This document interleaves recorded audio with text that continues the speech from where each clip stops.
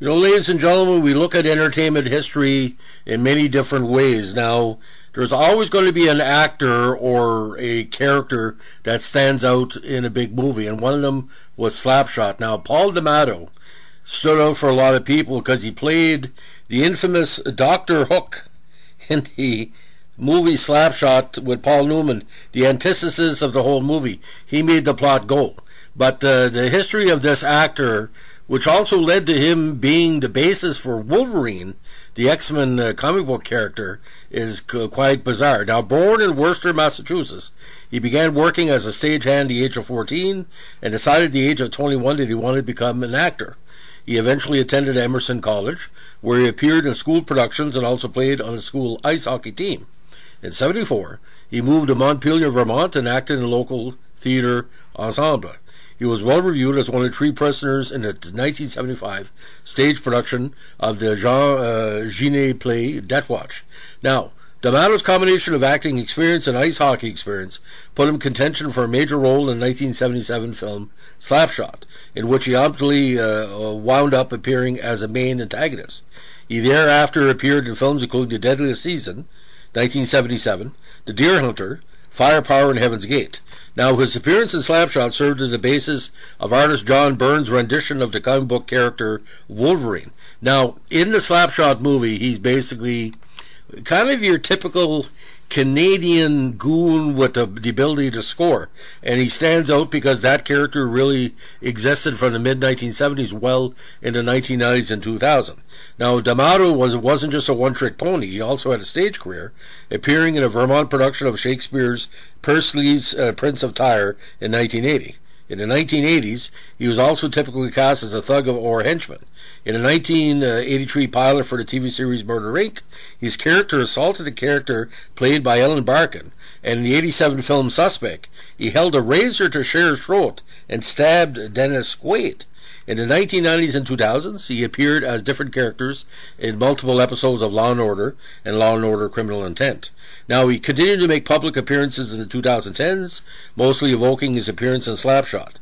Now, in November 2010, D'Amato dropped the ceremonial first puck at a hockey game between the Danbury Whalers and the Broome County Barons. In July 2012, he came out for an ice skating event to raise funds for Hope Lodge in Worcester. In August 2017, he participated in the reunion of members of the Slapshot cast in Winnipeg for a golf tournament commemorating the 40th anniversary of the film. By 2019, he was working as a boot fitter in a Vermont ski shop, which facilitated his own skiing hobby. Now, in the mid-1970s, he married Bertine Colombo of Montpelier, who he met while attending adjacent colleges. In 2009, he was engaged to one Marina Ray. Now, what stands out for me in Slapshot, because a lot of people have looked at this movie, but I think he only had 15 or 20 lines in the whole movie, but he played the character so well because just like the goon in Youngblood, which is a kind of the son of this type of character. His famous lines with Paul Newman before one of the key games, and his terminology on the ice. Without him as a major character in that movie and playing this so well, I don't think Slapshot would have been as successful. Because when it comes down to it, you need to play a good villain to make a comedy violence movie go forward, and he played a villain, but it was comedy violence. It wasn't as intense as the other parts he did.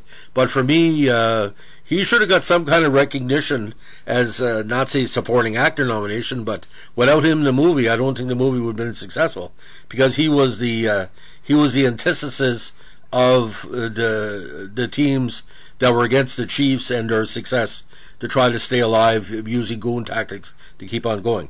So again, but did he get any money for being used as the appearance for Wolverine? I don't know.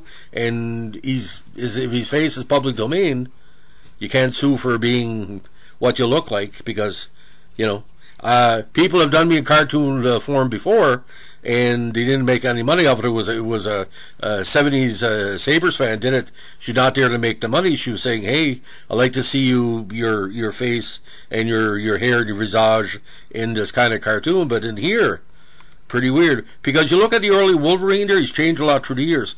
Dr. Hook or McCracken there, he looks like an evil Canadian hockey player, and that's what he played. So, ladies and gentlemen, this is our latest in our podcast series on Slapshot. If you like what we're doing here with our Pro Slapshot podcast, let us know with a like, comment, and subscribe. Thanks for listening. Bye.